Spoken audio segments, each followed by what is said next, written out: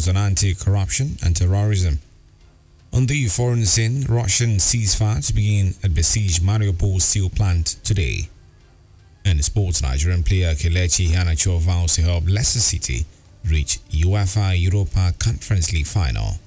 Details coming up shortly.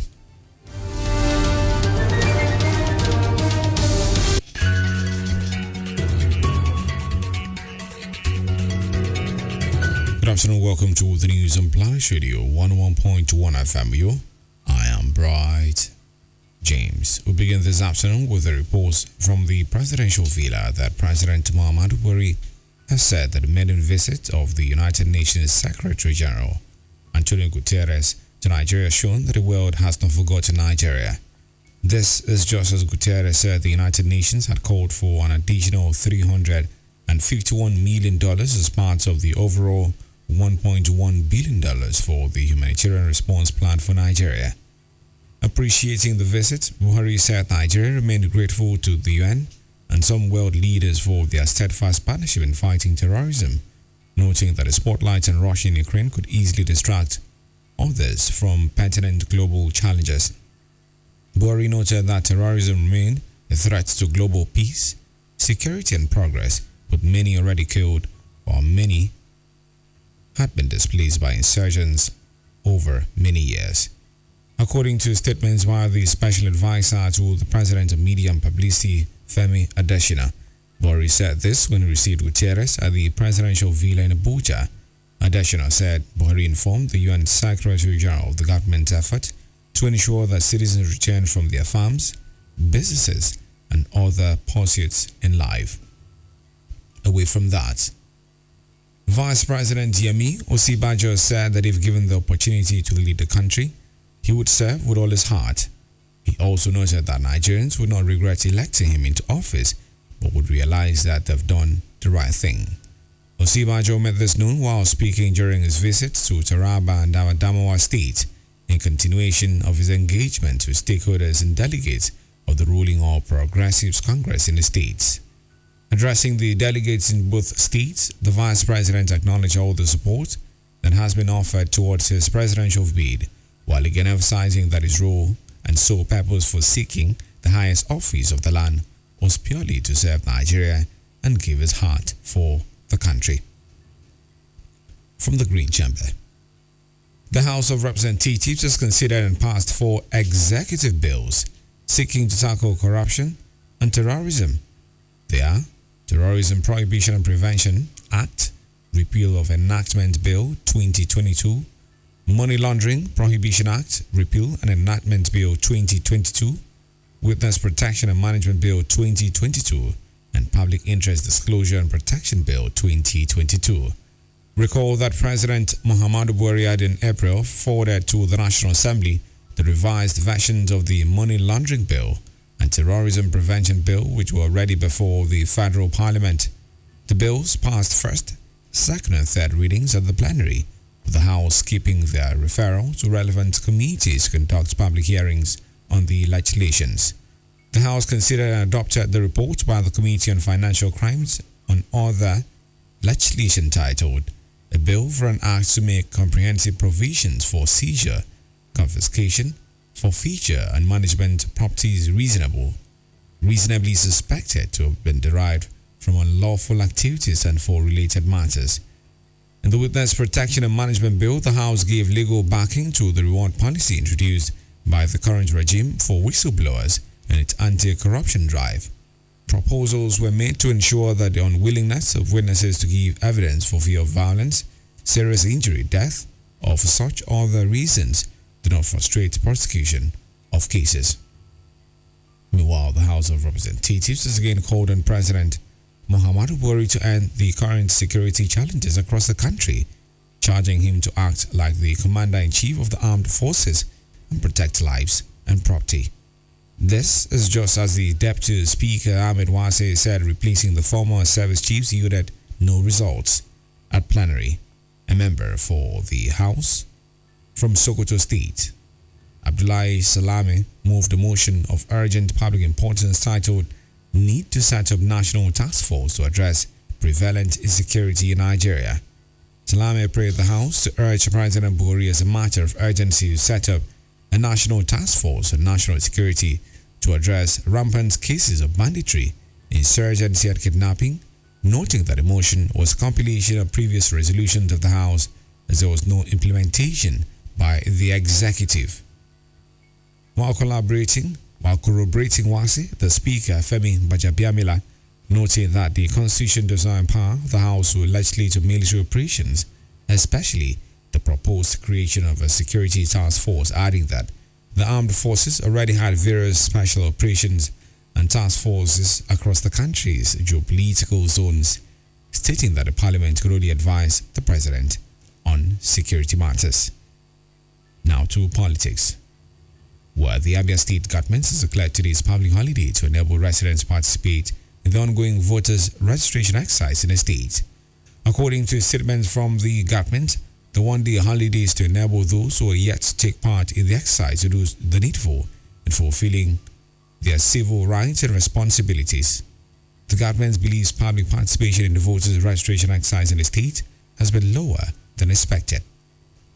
The voter registration exercise is being conducted by the Independent National Electoral Commission (INEC), and according to INEC Chairman Mahmoud Yakubu, the country is now in the fourth quarter of the ongoing continuous voter registration (CVR), which was restarted in June 28 after it was suspended for the 2019 general elections.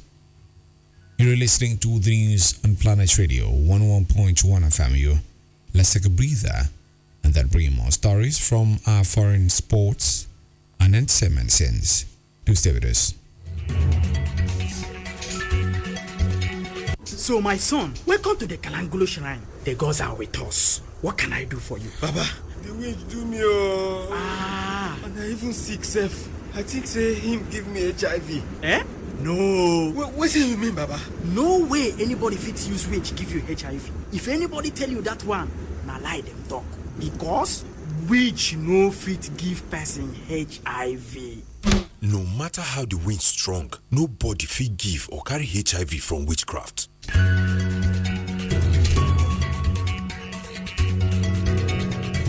Thanks for staying with us. Now, on the foreign scene, Russia announced ceasefires due to begin today at the besieged steel plant in the devastated Ukrainian city of Mariupol to allow civilians to flee, even as its defenders vow to fight to the end. Recall that European Commission Chief Ursula von der Leyen has said a 3-day halt in Russia's attack on the Azovstal steel works was announced as EU member states reportedly debated a proposed ban on Russian oil, the bloc's toughest move yet over Moscow's invasion of its neighbor. The EU also pledged to significantly increase support for Ukrainian neighbor Moldova, where a series of attacks in a Russia-backed separatist region has sparked fears, a war that has reportedly killed thousands months after it began. Reports say that despite severe blows to its economy and the thwarting of its early war goals, Russia continues to steadily pound away at Ukraine's embattled eastern defenses. Now, in sports, Super Eagles star Kelechi Iheanacho insists Leicester City can secure a place in the final of the UEFA Europa Conference League at the expense of Serie A club AS Roma. Recall that the Foxes held Jose Mourinho's side to a 1-1 draw in the first leg at the King Power Stadium last Thursday. The two teams will clash in the reverse fixture at the Stadio Olimpico later today.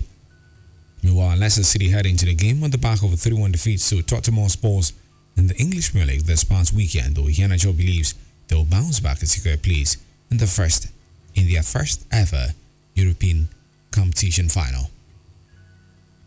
On the entertainment scene, Nigerian music star Tenny Makanaki has tongue-lashed those who, according to her, want to detect where she channels her money. The singer via her Twitter handle used swear words on the unknown persons. She also accused them of constituting the problem bedeviling the society while demanding they fix themselves. It's been the news on Planet Radio 101.1 FM. But before we go, a recap of the major stories.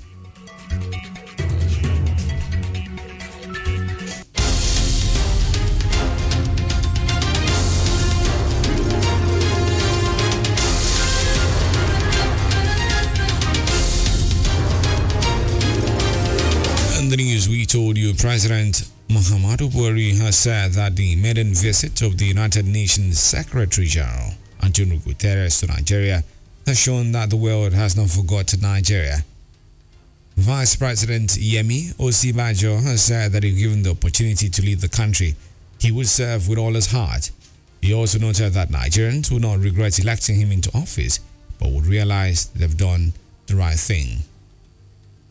The House of Representatives has considered and passed the 4 executive bills seeking to tackle corruption and terrorism, while in the forums we told you that a Russian-announced ceasefire is due to begin today at the besieged steel plant in the devastated Ukrainian city of Mariupol to allow civilians to flee, even as its defenders vowed to fight to the very end. And in sports, we reported that Super Eagles star Kelechi Iheanacho insists Leicester City can secure a place in the final of the UEFA Europa Conference League at the expense of Serie A club AS Roma. For comments and coverage of newsworthy events, call our newsroom on 0812 770 2940. That is 0812 770 2940. Visit our website on planet101fm.ng. Follow us on Twitter at planet_101fm. You can also like our verified Facebook page at planet101fm. Uyo.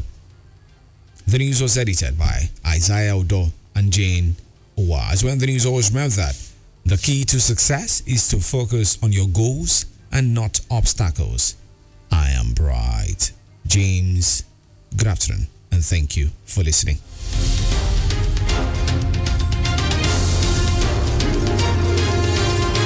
COVID first come, we shame am. Second wave, we shame am. Delta variant, we shame am. Omicron come, shame.